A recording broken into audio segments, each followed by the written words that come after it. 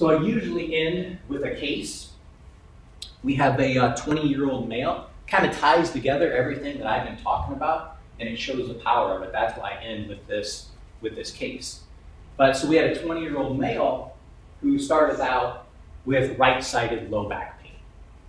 You probably either experience or know somebody who deals with back pain. Very, very, very prominent source of our chronic pain. But this was a pretty young individual, 20 years old, and very active, played a lot of basketball, worked out. One day playing basketball, he experienced some pretty bad pain in his low back. Thinking, okay, I just did something working out, playing basketball, no big deal, I'll just rest it. Pain kept getting worse, pain kept getting worse. Over time, this individual could actually barely walk. Every step was pretty excruciating. So he eventually went to a sports medicine specialist. They took an x-ray of his low back, and there were degenerative changes in the low back, what they call the sacroiliac joint. It's where your sacrum right here, that your low back, meets your spine. It's at actually the base of your spine. And there's a joint there, what they call the sacroiliac joint. And you can see the degenerative changes on the right side. It was different than the left side, there's no doubt about it. The sports medicine specialist sent this individual to a rheumatologist. And the rheumatologist made a diagnosis of rheumatoid arthritis. Imagine, 20 years old, this was pretty devastating for that individual. Like, how could I have this at such a young age? But the rheumatologist used the tools that he had, that he knew very well meaning, which were the NSAIDs. Those worked for about 3 to 4 months. They were very powerful for this individual. It's like, wow, that pain is reduced. If you've taken an NSAID or know somebody has, they do work pretty quick at taking down that inflammation. You do have a reduction in pain. You have better mobility. So this individual could start, doing things again that he was able to do, playing basketball, working out. The problem is, after about 4 months, the pain came back. Went back to the rheumatologist, saying, well, these were working, but it's not as effective as it was. And we talked about building up that tolerance. Individual was eventually put on the opioid painkillers that we talked about. Vicodin, actually very powerful opioid. Just one at first. That again took the pain level down. Again, worked for about 3 to 4 months, but then it wore off. Individual goes back to the rheumatologist, says, listen, it worked great, but now the pain is back again. I don't have that same mobility. It's getting worse. Different NSAID. The individual was put on a higher dosage, trying a different NSAID, and then eventually put on more opioids. And then when they didn't work, periodically put on corticosteroids to try to knock down that inflammation for a time period. It was only about 1 to 2 weeks of the corticosteroids, but that would happen, especially when there were flare-ups. This individual also experienced extreme malabsorption and a lot of fatigue. Had pain in the spine, the ribs, low back, hips, and knees. There's a lot of this where the pain was in this individual. The diagnosis, after it was about 10 years, was actually switched to ankylosing spondylitis. Most people haven't heard of that condition. It's pretty rare. Most people haven't heard of it. But what it is, it's unlike rheumatoid arthritis you've probably heard of. Rheumatoid arthritis will attack your wrists, the hands, the ankles, the feet, mainly. It can attack any joint, but mainly the joints that they call on the periphery of the body. Ankylosing spondylitis is different because it's mainly inflammation of the entire spine. It can attack the whole spine, again, the ribs, and mainly the hips, what they call the axial skeleton, right in the center, as opposed to the hands and feet of rheumatoid arthritis. So the diagnosis was eventually ankylosing spondylitis in this individual, but with the medications, some of them are similar to rheumatoid arthritis, like the NSAIDs and the opioids. This shows you everything that individual went through. So that was about age 20 years old. 6 years later, at 26, things really started to get worse and go downhill for this individual. Mind you, this is 6 years after the painkillers, the NSAIDs, the corticosteroids. Now the individual starts getting extreme anxiety, fatigue, headaches, heart palpitations, you name it. That kind of goes back to what we talked about earlier, that these things don't happen in isolation. You usually see a lot of symptoms and pathology together. So a lot of blood work was done, EKG, put the suction cups, on your chest to track the electrical conductivity of your heart, chest x-ray, MRI in the brain, EEG, where they stick the things to your head to measure the brain waves. Everything came back negative. Individual was diagnosed with anxiety attacks, put on Ativan, other anti-anxiety medications. The patient was on these for about a year, and after a year, it just couldn't take them because it just couldn't function normally. So the turning point came 7 years later, at the age of 27, being on these opioids, these NSAIDs, these corticosteroids.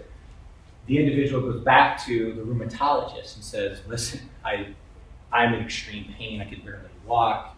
The pain at night, it's horrendous. I can't sleep. Rheumatologist says, I'm sorry, there's nothing else I can do. I have tried every medication. We've tried every dose, every name.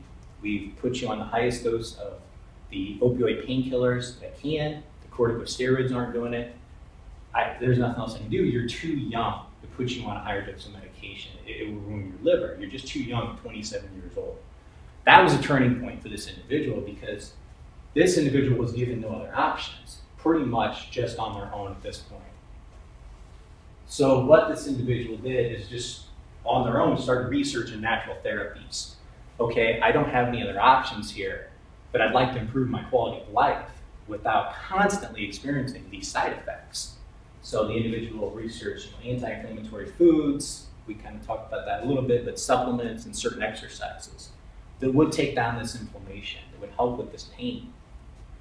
So the patient eventually got off of all of the prescription medication, which should always be medically supervised and guided. I mean, that has to be a slow process. And that's what this individual did over a course of a period of time, very slowly, weaned off all the medications, very safely, very slowly.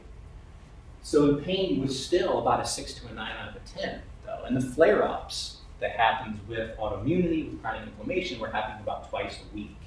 When the flare-ups were there, the pain was 10 out of 10. The individual could barely walk, could barely get out of bed. But it was a success because he was off the prescription medications, but still in a lot of pain, but just being able to live without being dependent on that. So after about 1 to 2 years of these natural therapies, of this anti-inflammatory diet, this nutritional protocol, these supplements, these exercises, taking down the pain, progress was made. The pain, you can see that this does take time. The individual had it for 7 years. So when you take that in the context of 7 years of having this, 1 to 2 years, that is a long time, but it's still, progress is made that quickly after 7 years. That's still really good. So pain goes down to about 4 to a 7 out of 10. And instead of the flare-ups being twice a week, now they're only twice a month. So we're seeing continued progress here.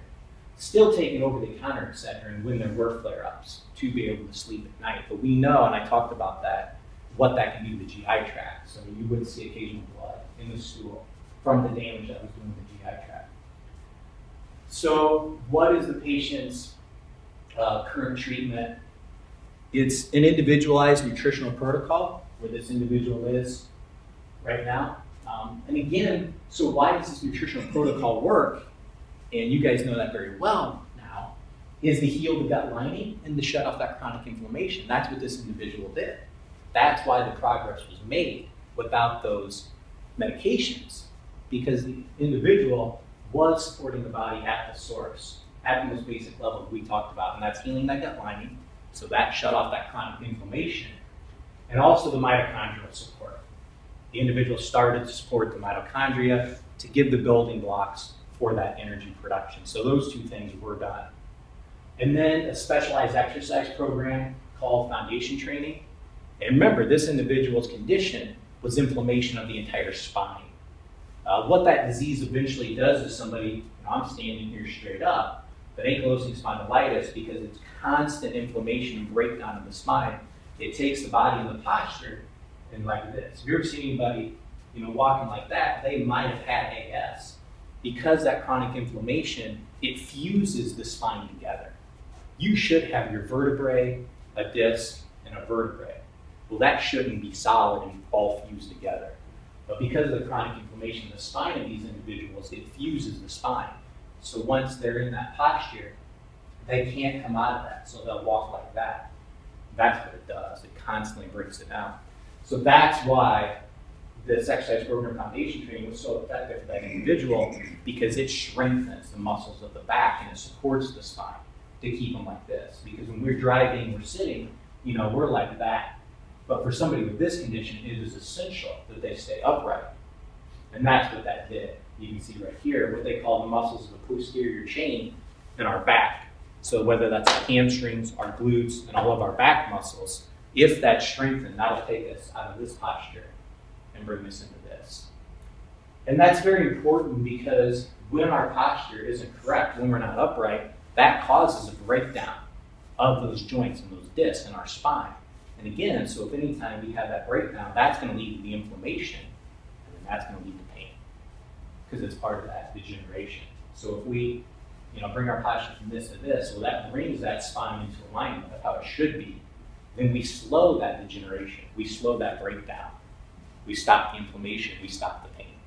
So you can see that it's internal, for the nutrition, the mitochondrial support, but then external too, with those exercises. It was very powerful. So where is this patient today after all those interventions? So remember, I told you from age 20 to 27, the individual is on those medications, those NSAIDs, those opioids, those corticosteroids. And you can see all the things that started to happen. Well, we started with the chronic pain, we had chronic fatigue, we had extreme anxiety, we had headaches, we had heart palpitations, all those symptoms from age 20 to 27. Today, where this individual is from age 27 to 36, so that's a 9-year period now. We had a 7-year period where they kept getting worse, worse, and worse. Well, for the last 9 years, this individual has been on no prescription medications. Even more than that, they have the least amount of pain they've ever had in 18 years. That pain fluctuates from a 0 to a 2 out of 10. This individual, for about 15 years, never thought they'd experience a day without pain. Never thought that it would be possible. So the fact that they achieved a 0 out of 10 pain after 15 years living in chronic pain, it is absolutely life-changing. A lot of people say it's too extreme. They say, well, that nutritional protocol is supporting your body in that way, like we talked about the GI tract, the mitochondria, doing that certain exercise program, they say to that individual, that is too extreme to keep that up. And I say it's not, because that was my case. If I am the individual in that case, that is my story. That's what I went through. And over 15 of those years, this is what it felt like to live in my body. I have ankylosing spondylitis, and I've had it for almost 18 years. But 15 of those years, that was my life. I know what it's like to live with chronic pain. I know what it's like to live with chronic fatigue. And today, my life is like that after 18 years.